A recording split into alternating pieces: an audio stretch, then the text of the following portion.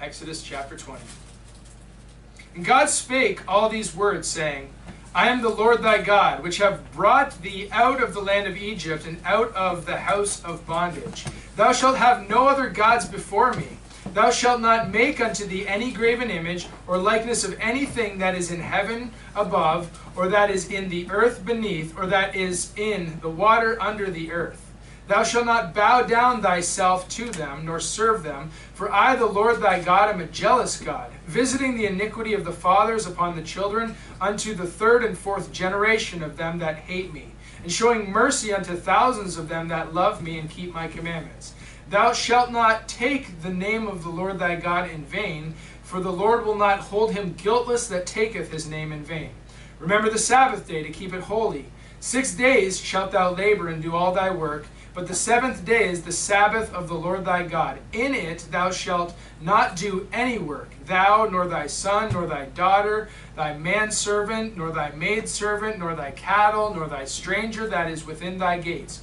For in 6 days the Lord made heaven and earth and the sea, and all that in them is, and rested the seventh day. Wherefore the Lord blessed the Sabbath day and hallowed it. Honor thy father and thy mother, that thy days may be long upon the land which the Lord thy God giveth thee. Thou shalt not kill. Thou shalt not commit adultery. Thou shalt not steal. Thou shalt not bear false witness against thy neighbor. Thou shalt not covet thy neighbor's house. Thou shalt not covet thy neighbor's wife, nor his manservant, nor his maidservant, nor his ox, nor his ass, nor anything that is thy neighbor's. And all the people saw the thunderings and the lightnings, and the noise of the trumpet, and the mountain smoking. And when the people saw it, they removed and stood afar off. And they said unto Moses, Speak thou with us, and we will hear. But let not God speak with us, lest we die. For Moses said unto the people, Fear not, for God is come to prove you, and that his fear may be before your faces, that ye sin not. The people stood afar off, and Moses drew near unto the thick darkness where God was. And the Lord said unto Moses, Thus thou shalt say unto the children of Israel, Ye have seen that I have talked with you from heaven.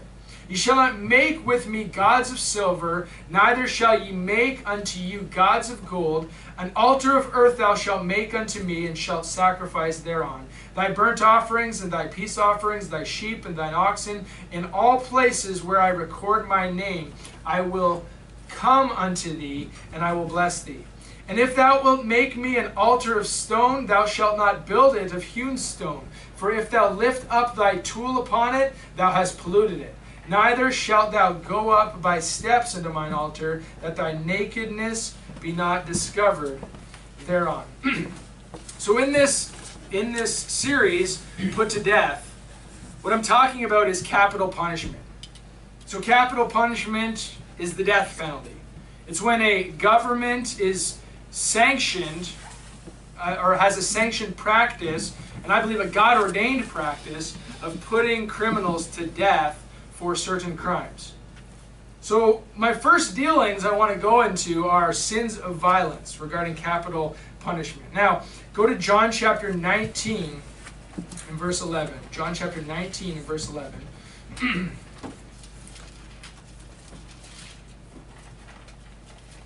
Again, the death penalty is something that is scriptural. It's something that God ordained. We need not shy away from this, though it might be uncomfortable. In John chapter 19 and verse 11, Jesus answered, Thou couldst have no power at all against me, except it were given thee from above. Now this is in regard to Pilate saying now to him, Speakest thou not unto me? Knowest thou not that I have power to crucify thee and have power to release thee? Jesus' response is clear. Unless God gives you the power, you got no power at all. Therefore, the second part of verse 11, Therefore he that hath delivered me unto thee hath the greater sin.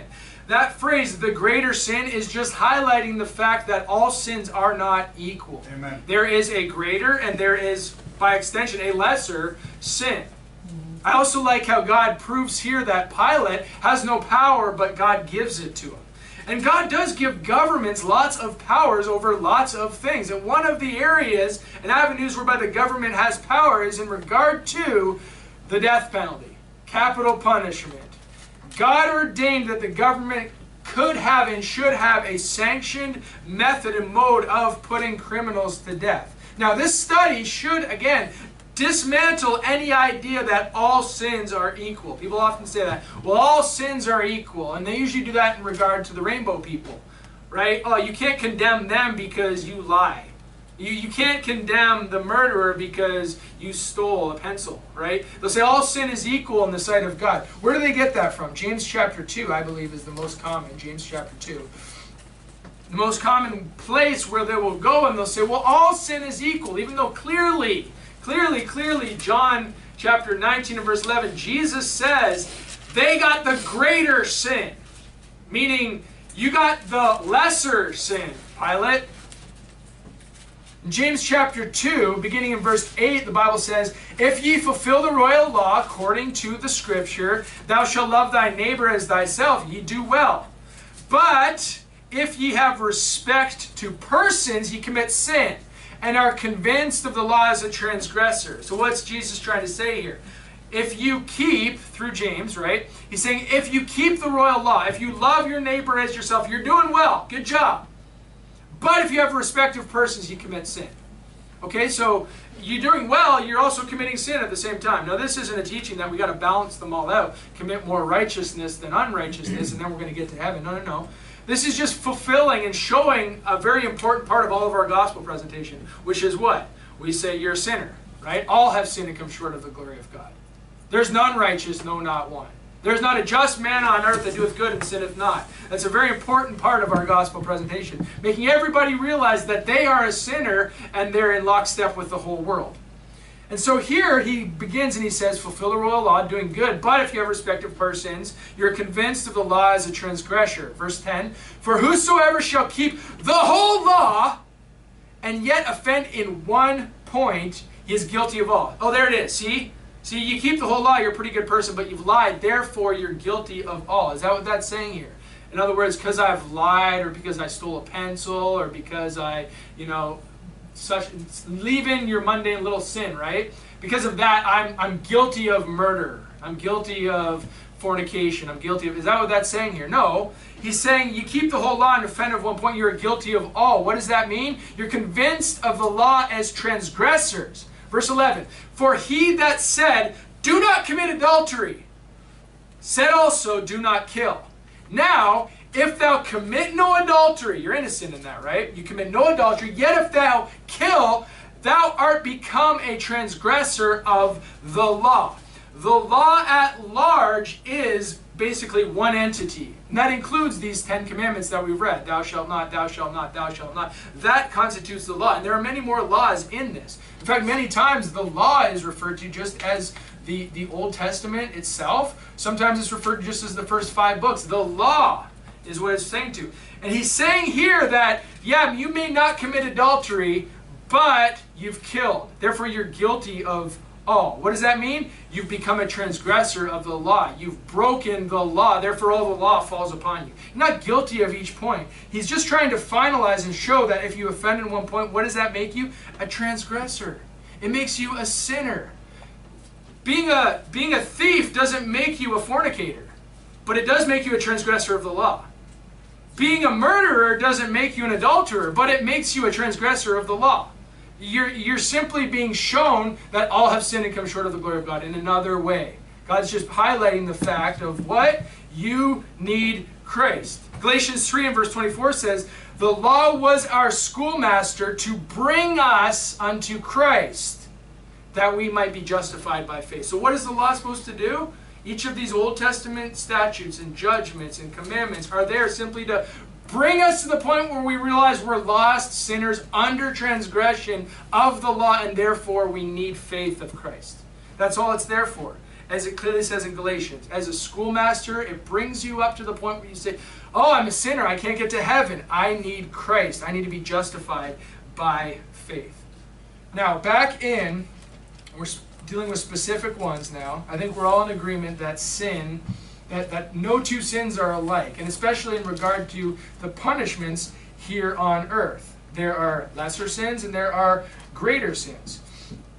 back, if you would, you could look back in Exodus chapter 20. You don't necessarily have to go there. I can quote it. Thou shalt not kill, right? Thou shalt not kill was the sixth commandment. It was found there in verse 13. Thou shalt not kill. Now, this is one of the commands, but does this command make my whole sermon topic completely moot? Because when you're putting somebody to death, aren't you killing them?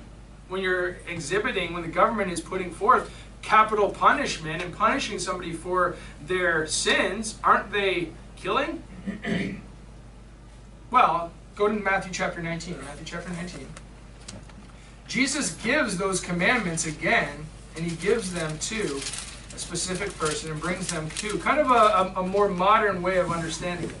Thou shalt not kill. So we can't even put people to death. We can't put criminals to death because we would be breaking God's law when we did so. Here's a contradiction in the scriptures, many will say.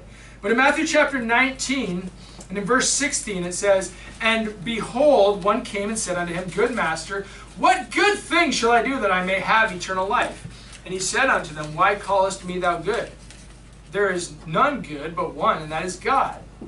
But if thou wilt enter into life, keep the commandments. What's he saying? What good thing are you looking for? Hey, just keep the commandments and you can enter into life. And that's true. Were this rich man able to keep all of the commandments, he would have life. But no one's ever done that except Jesus, ironically, the one that's saying there's none good but one, and that's God. Why are you calling me good? He saith unto him, verse 18, Which, Jesus said, Thou shalt do no murder. Thou shalt not commit adultery. Thou shalt not steal. Thou shalt not bear false witness. Honor thy father and thy mother, and thou shalt love thy neighbor as thyself. The young man said unto him, All these have I kept from my youth up. What lack I yet? Jesus said unto him, If thou wilt be perfect, go and sell that thou hast, and give to the poor, and thou shalt have treasure in heaven, and come and follow me. But when the young man heard that saying, he went away sorrowful, for he had great possessions. Covetousness was essentially the crime that this guy could not let go of. But of course, when he made the statement that all of these I have kept from my youth up, that was a lie in and of itself, because the commandments are there. Even those 10 commandments are there as your schoolmaster to bring you to Christ. They're showing everybody that we can't keep them. And yet, all of those at the Mount promised, of course, we will keep all of these, Moses. We promise, right? Fools. All it was there was to point us to the fact that we need Christ. That's why the commandments are there. And in this passage, in verse 18 specifically, thou shalt do no murder. That's thou shalt not kill. So that's what Jesus is talking about. That's what God is talking about in the Old Testament when he says, thou shalt not kill. It's thou shalt not murder. There's a difference then between killing, taking a life, and murder, taking a life. Exodus chapter 21, I'll read in verse 12. Exodus 21 and verse 12, it says, He that smiteth a man so that he die shall be surely put to death. Now, murder is a grievous sin. The punishment thereof is something that was instituted long before even these 10 commandments came down. I'm not sure if you're aware. Go to Genesis chapter 9. So God here says, thou shalt not kill. And then right in the immediate context, he explains more so, he that smiteth a man so that he die shall surely be put to death. Jesus says, do no murder is what's being talked about here. Back in Genesis chapter 9 is where actually God, post-flood, instituted the death penalty. Genesis chapter 9, look at verse 1.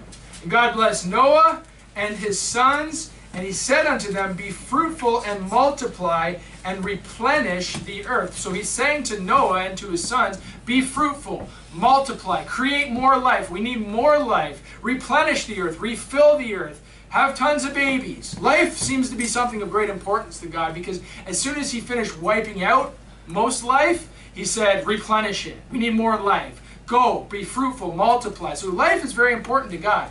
Verse 2, And the fear of you and the dread of you shall be upon every beast of the earth, upon every fowl of the air, and upon all that moveth upon the earth, and upon all the fishes of the sea. Into your hand they are delivered. Every moving thing that liveth shall be meat for you, even as the green herb have I given you. So here God, I believe, is distinguishing the fact that human life is what's really important to him. Because he's saying that they have dominion over the fish and the fowl and the things of the sea. They're delivered into the hands of the men that are to go fruitfully multiply. Everything that liveth is meat for them, for humans, for us, for substance, is what God here is promised. I have given you of all things. You have dominion. Your life is important to me, so much so that I have given you stewardship over all the other life that I have created.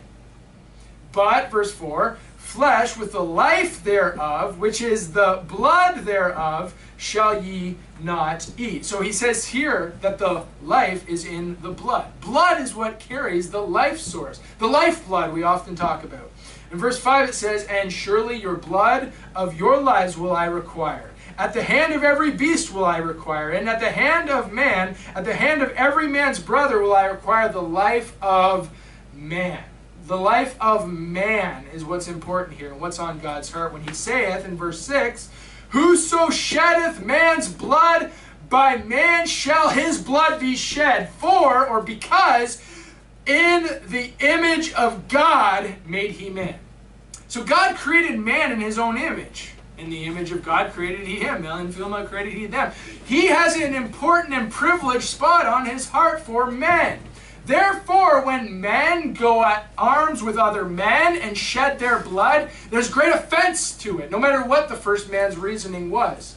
He said, you've shed the blood, the life of someone that is made in my image. And God takes offense in that. Now, because we are precious, because we are special creature of God's image, that's why he instituted a law such as, whoso smiteth a man that he die, or whoso sheddeth man's blood, by man shall his blood be shed. In other words, death comes as a result of somebody causing death. Now we know that we're of more importance than beasts. Go to Exodus chapter 21. Exodus chapter 21. Just from God's explanation here, when he says, you've got dominion over these things. It's man's life that I'm concerned with. And whoso sheddeth man's blood, by man shall his blood be shed. So of course we're more important than beasts. Exodus chapter 21 and verse 28 deals with the relationship between a man who has authority or a position of power over a beast, and how he ought to control that.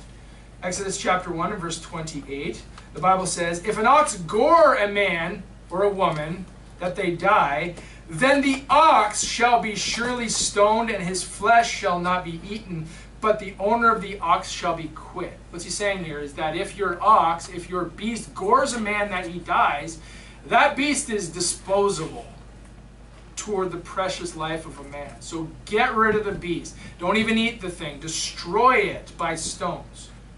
But in verse 29 it continues, though the first case the owner of the ox was quit, the second case is not so.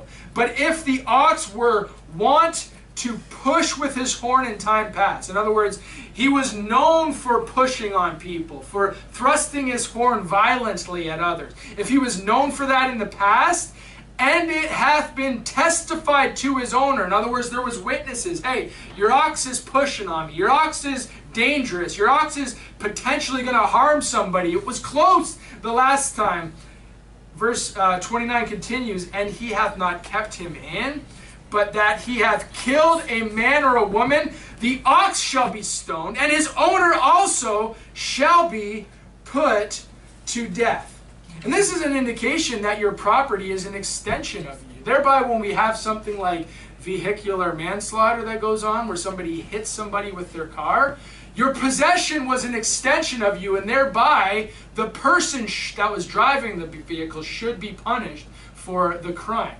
In the same way, in this context, we have an ox that was wont to push aforetime. The owner knew about it. He didn't do the proper precautions and bring that thing in so that it wouldn't hurt anybody. And therefore, his foolishness in not binding that thing and allowing it opportunity to hurt caused that the ox was put to death and the man was put to death. He was responsible for his property, and he didn't take proper care of that thing.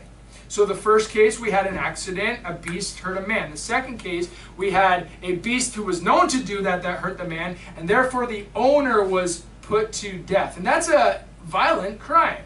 It wasn't the owner that did it, but rather his beast, but he should have had ownership over that thing and put it into its proper place. Verse 30, if there be laid on him a sum of money, and then he shall give for the ransom of his life whatsoever is laid upon him, whether he have gored a son or have gored a daughter, according to the judgment that shall be done to him. If the ox shall push a manservant or a maidservant, he shall give unto their master 30 shekels of silver, and the ox shall be stoned. So those stipulations are attached to verse 28. When your beast, obviously a man that is dead can't pay out the ransom of such an accident. But if he's still alive, he would pay out the ransom that would be according to what's prescribed here. What do we have quite often that is likened unto this? Because not many of you have oxes. What about the pit bulls? What about the dogs that people keep? What about these beasts that are, especially the pit bulls, that are wont to push with their horns, that are wont to bite with their teeth, that are known to be violent? And people have even little dogs that are known to be violent. They ought to be kept in.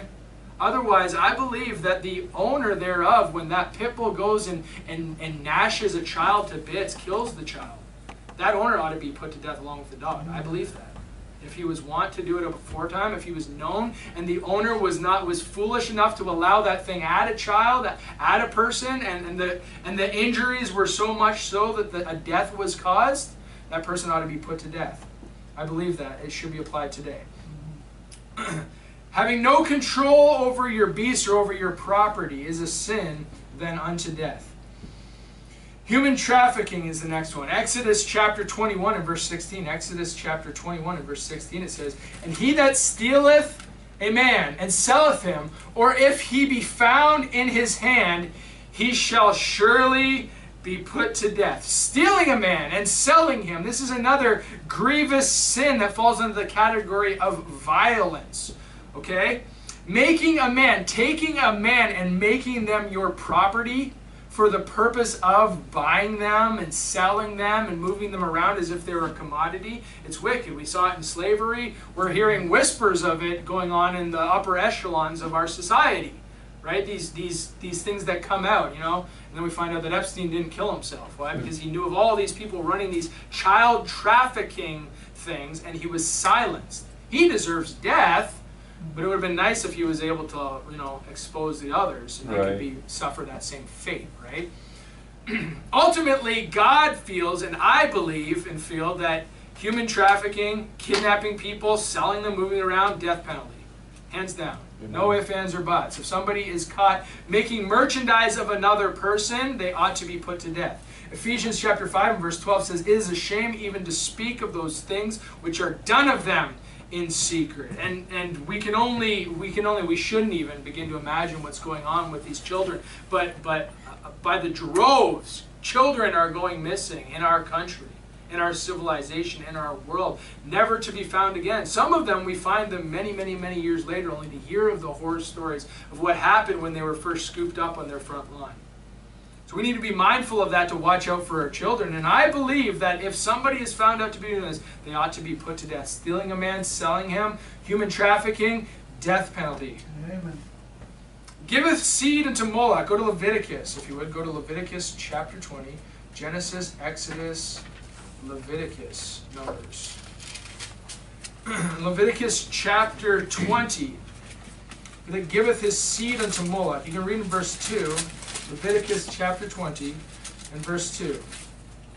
Again, thou shalt say unto the children of Israel, whosoever he be of the children of Israel, or of the strangers that sojourn in Israel, that giveth any of his seed unto Moloch, he shall surely be put to death. The people of the land shall stone him with stones. Now here, what is this? What is giving your seed unto Moloch? Seed is your offspring. Seed is your children. Child sacrifice. Exactly. Moloch was this brazen god, shaped like Baal, with the big horns and human-like characteristics. He was out there just outside of the city, and he was what your modern-day Planned Parenthood resembled back in those days. So somebody would take a child after they had birthed it, and whether it was for religious favor, whether it was for convenience, whether it was for pressures from without, whether it was just because they didn't have the faith or the guts to raise up the child, they would take that child and bring it unto Moloch. Just as we have abortion clinics lining the streets of our cities and the streets of our countries where people can come and for convenience sake kill their children, so it was back in the day. There's no new thing under the sun. And so Moloch then was this great big brazen god, and not getting too graphic, his belly was full of fire. And brass with fire underneath it gets very hot. And so his hands were out as a statue to receive of the sacrifice. The people then would take the child and place it upon the hands. And the child would be on these scorching hot things as they fell into the fire. Okay, that's what history tells us of this god Moloch. It's wickedness, and whosoever is found doing that ought to be put to death. In that context, and in the context today, I believe the same. Planned Parenthood is modern day sacrifice unto Moloch. Now, I heard the quote, I couldn't track it down, but I believe it came from like a Wiccan who ran one of these Planned Parenthoods. And she said, your First Amendment right to worship your God and to serve your God is the same one that I follow. You follow your Christ and serve him how you will. I follow my gods and serve them by ritualistic human sacrifice. This was a few years ago. I couldn't find the quote. I'll probably try to dig it up. But this was a owner of a Planned Parenthood who was a Wiccan admitting that ritualistic child sacrifice was what went on behind those doors. She did it for favor. She did it for convenience to the others. She did it for whatever reason, but either way it's wicked and death is deserved as a result of it. The Bible is clear that whosoever giveth their seed unto Moloch shall surely be put to death. And in this context, it says very clearly that the people of the land shall be the ones that stone him with stones. Now, today we have this coronavirus running rampant. 250,000 people worldwide this year have died from it. In that same time frame, abortion has claimed 56 times more life. 14 million deaths this year, all on the altar of Moloch. People sacrificing their children. Death should be the penalty for those doctors. And if there weren't those doctors, then there wouldn't be, the women wouldn't have an outlet to be able to make that decision. I believe that many times women are convinced to do very dumb and wicked things, and they make the wrong decision, and you will find anybody that is honest, that does not have a seared conscience, will regret what they did, even in the moments that it happens. Women know that they're pregnant. I've heard it testified millions of times. They say it's just an infinitesimal small nothingness that they're removing from you. But that woman is already a mother. That child is already a child. And they have a connection and a bond that lasts forever. And then it's erased because somebody convinced these women that that is just simply health care. When it's not. That's nothing more to these wicked devils behind the gloves and the masks as ritualistic human sacrifice. They're making fortunes. They're pleasing their gods by doing those wicked things that they do behind closed doors. And I believe they should be put to death. If they were put to death, where would they go? The clinics would be empty.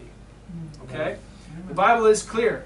Also, though, for those that offer their seed to Moloch. Now, glory to God, there is grace extended for people that, unbeknownst to them, make dumb decisions in their life and do something like that. Okay? The Apostle Paul took part in murdering Christians, and he had grace.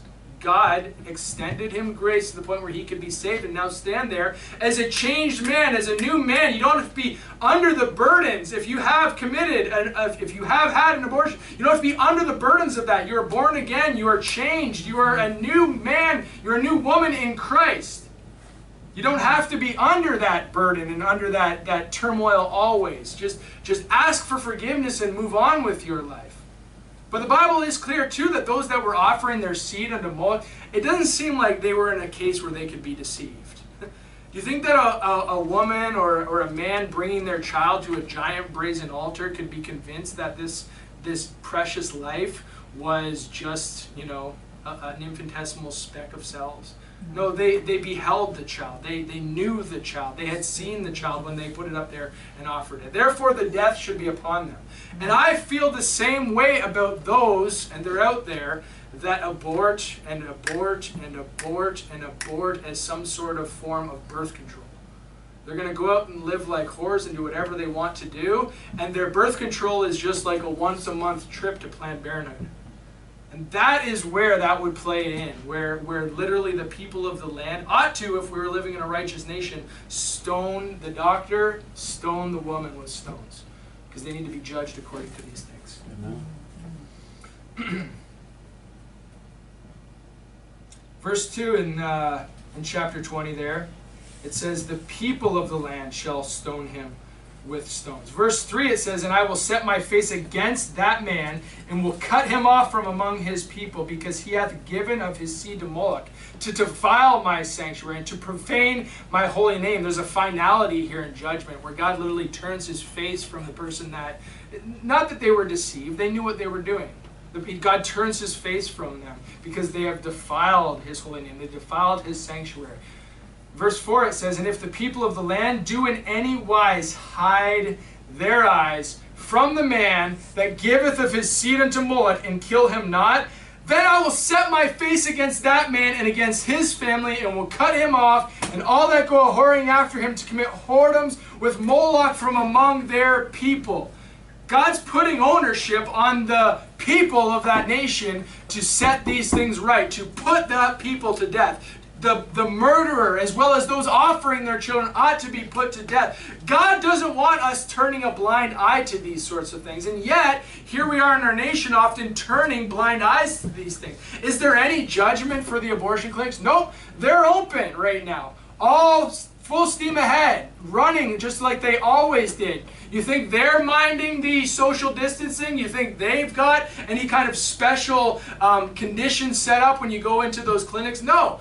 Business as usual in that filthy environment, and it should not be so. God says even the people of the land that hide their eyes from it are going to suffer a judgment whereby God would set his face against them.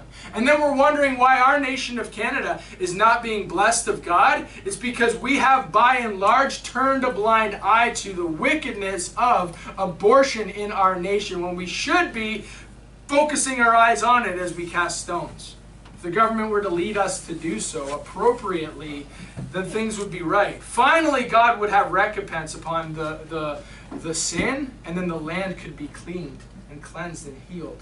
Now, killing then, as we know, is the taking of a life. And we saw that in regard to an animal that I own taking someone's life. We saw that in regard to the men stealing or kidnapping. That's taking a life. When you think about it, somebody's being scooped up from their life, and their choices don't matter anymore. They're now a possession. They're now something to just be handed freely about. You're sold here, you're going there, you're sold here, you're doing this, you're doing that. Their life has been removed from them. That's killing a life, I believe. Violence to the innocent, being the sacrifice of children in the womb, which we now think, because it's more sterile, perhaps we don't have to worry about it as much. It's a completely different thing. Of course, women these days wouldn't actually put their newborn child upon a brazen altar to offer it unto some devil, but it's one and the same.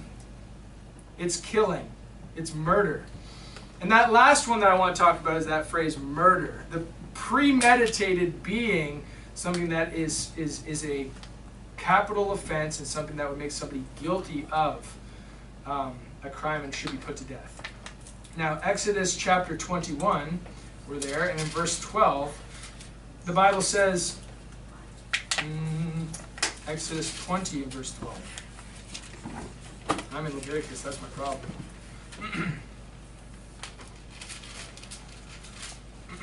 Exodus 21:12 says, he that smiteth a man so that he die shall surely be put to death. This is referring to premeditated murder. Smiteth a man that he die, put to death. You know what smiting means? It's a firm strike. It's the use of force, an implement. There is an engagement with the item to go and perform the crime. Smiteth a man that he die, he shall surely be put to death. Now, is this in all cases? We know that Jesus called killing murder. Leviticus chapter 24.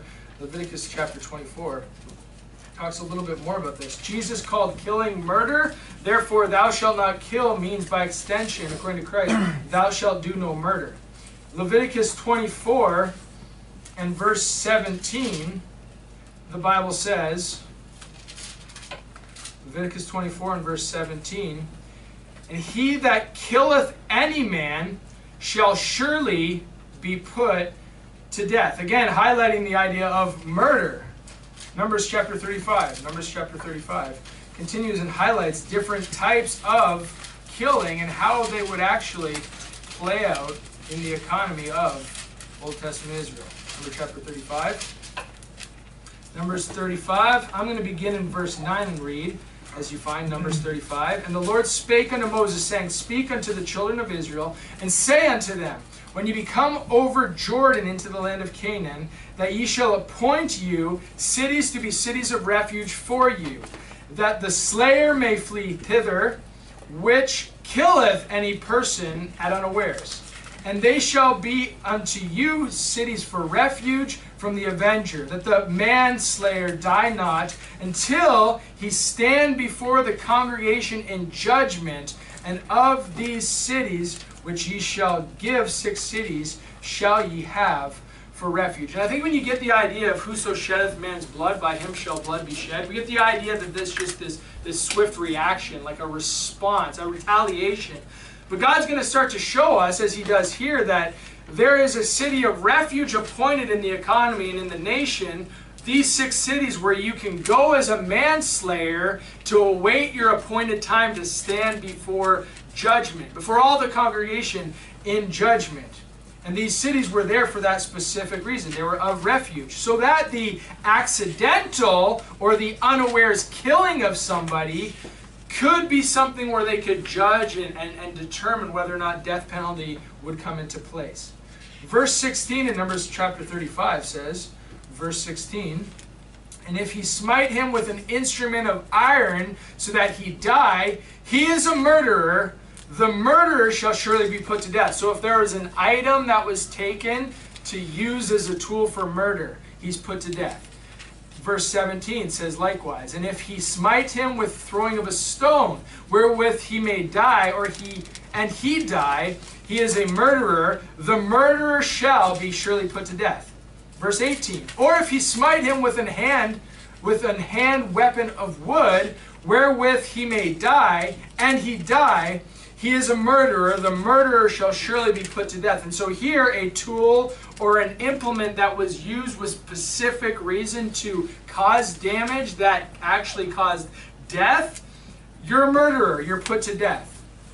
Quite often these crimes of passion, they call them, don't involve an implement, because quite often an implement's not there. But the idea that there is a specific implement, I believe, gives credence to the fact that there was a premeditation that took place, and therefore it was judged as a death penalty by who? By the congregation that they stood before in judgment. Verse 19, it says, the revenger of blood himself shall slay the murderer. When he meeteth him, he shall slay him. So in these situations where the judgment was clear that he ought to be put to death, it was the revenger of blood. The law demanded that the revenger of the blood take the law into his own hands. And like I said, I don't believe that this is just this kind of renegade rogue type of judgment where as soon as I am convinced myself that somebody did a crime, I can just go as the revenger of blood, hurt by the scenario, and just put that person to death. Rather, it plays out as a courtroom and as a judgment type of scenario. Verse 20, it says, but if he thrust him of hatred, or hurl at him by lying of weight that he die, or if in enmity smite him with his hand that he die, he that smote him shall surely be put to death. For he is a murderer. The revenger of blood shall slay the murderer when he meeteth him. So what's this talking about? If there was hatred before, if there was lying in wait before, if there was a perceived enmity the time aforetime, it's a murder. It's a scenario where somebody hated somebody in their heart enough to go and lay in wait. Go and in the hatred and enmity of their heart, perhaps even take an implement and perform the murder. That is a death penalty, according to the scriptures. Verse 22 then says, but, here's the contrast, if he thrust him suddenly without enmity, or have cast upon him anything without lying of wait, or with any stone wherewith a man may die, seeing him not, and cast it upon him, that he die, and was not his enemy, neither sought he harm, then the congregation shall judge between the slayer and the revenger of blood according to these judgments. What's happening here? Proper judgment is taking place. And if the scenario were that there was a sudden response, in other words, one of those crimes of passion where somebody somebody came at them maybe, and they responded in retaliation and ended up killing a person, right? Or if there was a scenario where somebody cast a stone and unbeknownst to them, there was someone on the other side to receive that stone and die, an accidental death. Or if there was no harm thought, no harm sought of, and no hatred before time, and there's a death that happens, this falls into the second category where he's not off scot-free, but the congregation meets together in judgment after the killer finds refuge in one of these places of refuge. And this is where we have a little bit of a contrary idea to what the Canadian government teaches, because this says if somebody thrusts him suddenly, right? And what would that instance be? That would be someone breaks into my house. And my response is just, I didn't premeditate it. I didn't know this person. I didn't hate this person. A criminal comes in my house. I thrust them suddenly. Maybe I push them down the stairs. Maybe I hit them with something that I find in my house, or whatever I did to defend myself and my family. Quite often, it's actually the person that did the attack in self-defense that ends up being put to death. The rules are such that I can't even defend myself in my own home. A criminal can't even fall off my roof without me succumbing to the criminal courts in that action. But here the congregation shall judge between the slayer and the revenger of the blood according to these judgments. So they look at the scenario that happened and they decide who is guilty in this. Whether the man was just in his actions towards the person and just in causing that death. Verse 25, and the congregation shall deliver the slayer out of the hand of the revenger of blood, and the congregation shall restore him to the city of his refuge, whither he was fled. And he shall abide in it unto the death of the high priest, which was anointed with the holy oil. But if the slayer at any time come without the border of the city of his refuge, whither he was fled, and the revenger of blood find him without the borders of the city of his refuge, and the revenger of blood kill the slayer, he shall not be guilty of his blood, because he should have remained in the city of his refuge until the death of the high priest. So this doesn't mean that when somebody is determined to have committed killing in the second degree, we call it second degree murder, it was an accident, it was a crime of passion. This doesn't mean that in God's economy they're just off scot-free. We see very clearly that there's a specific place, a specific city of refuge where they're to live out their days until the death of the high priest, an appointed time where they can have refuge, they can keep their life, but regardless, you've shed blood. Regardless, there is a price to pay. And unfortunately for these, it's mobility. They couldn't move from this one location. They had to stay put, and they had to wait until the death of the high priest, a certain time had passed, and then finally now they could go out. If they were to leave that city of refuge and the revenger of blood fell upon them, in other words, if somebody killed somebody's wife and the revenger of the blood was obviously the husband because he was most directly hurt from it. If he finds that person, though he accidentally killed the wife, outside of refuge, then he goes at him and there's no blood, there's no response for that. Why? Because it's another one of these instances where it's a crime of passion. The revenger of blood is quite often traumatized and hurt and distraught by the scenario, and so they'll do whatever they can to make sure that that person gets put to death, even if it isn't righteous in the sight of the Word of God. But that's just how things is. Now, how do they stop the renegade, the rogue judgment of taking place? Well, it's clear. Verse 30. It says in verse 29, so these things shall be for a statute of judgment unto you throughout your generations in all your dwellings. Verse 30, whoso killeth any person, the murderer shall be put to death by the mouth of witnesses. But one witness shall not testify against any person to cause him to die. So here clearly 2 witnesses required. The Bible says, out of the mouth of 2 or 3 witnesses shall every word be established. Therefore, somebody can't just say, oh, I'm the revenger of the blood. This is what happens. He murdered my family member and he needs to be put to death. No, it needs to have multiple witnesses, and that's why the congregation and that assembly where the judgment is taking place is so important, because they're going to interview the different witnesses and find out what the truth of the matter is. One person cannot put a murderer to death. There needs to be at least 2, preferably 3.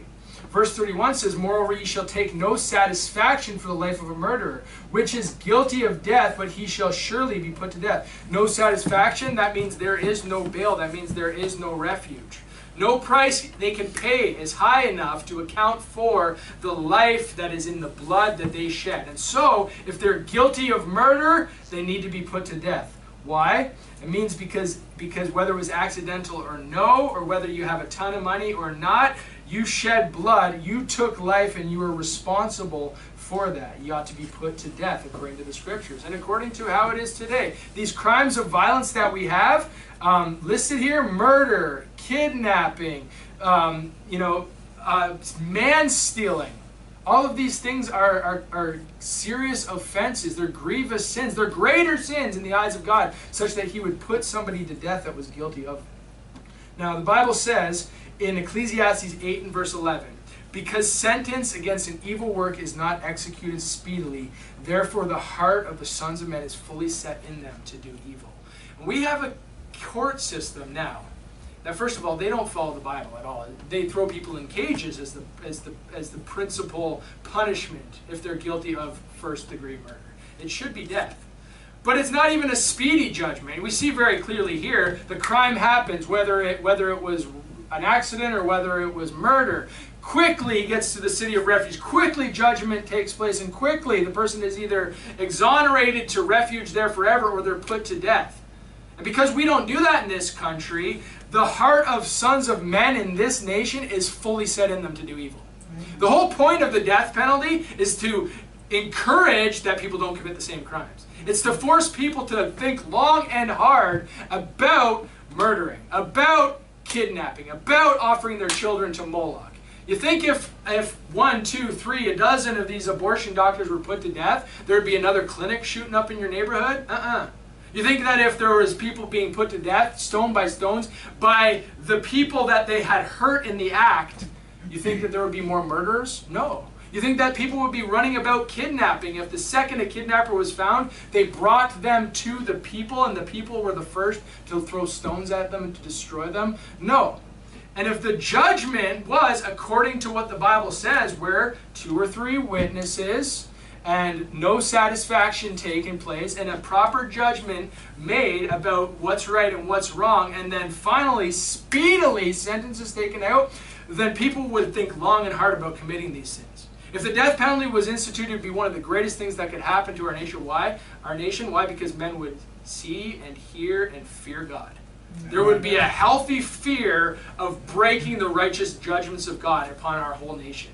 Nobody would be running about just committing murders. No one would be running about going to these abortion clinics. There would be less and less and less of this until nearly nothing would take place especially in regard to the numbers that we are seeing of all these crimes going on.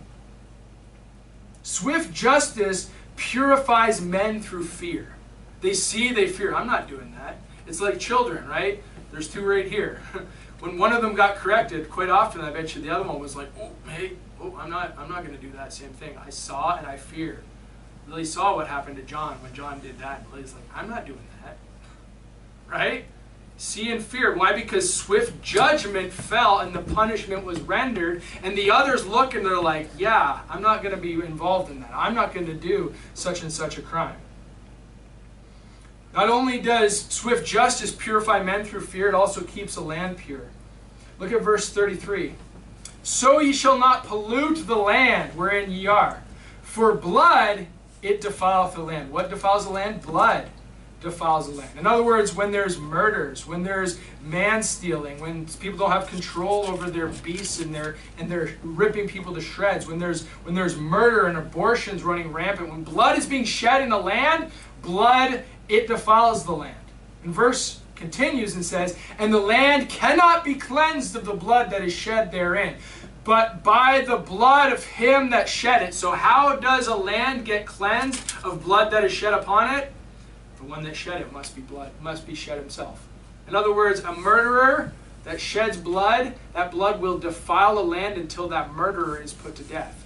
And what do we have now? Hordes of murderers in prison.